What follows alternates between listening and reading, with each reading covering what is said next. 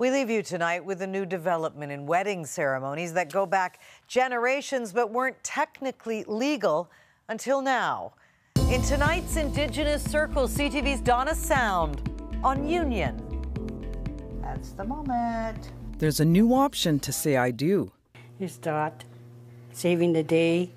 The traditional marriage ceremonies Dot Bokash Kennedy has performed for years are now legally recognized in Ontario. Under the new law, she will be the first Indigenous officiant in the province. I just said, wow, that was quite an accomplishment. One that took her over 20 years to achieve.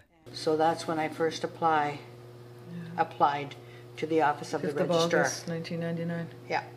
Because not all people want to go to church or want to get married by a justice of the peace. I don't have a congregation. My congregation is any human being wherever I am, wherever I'm physically at, whether I'm in a building or in the bush.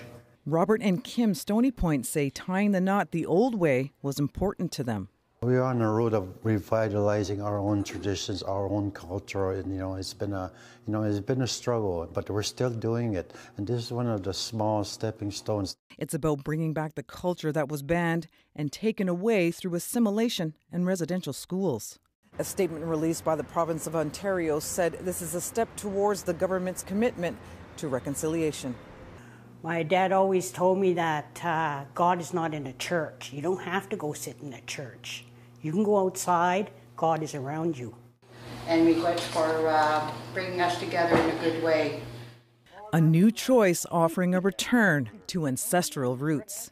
Donna Sound, CTV News, North Bay, Ontario.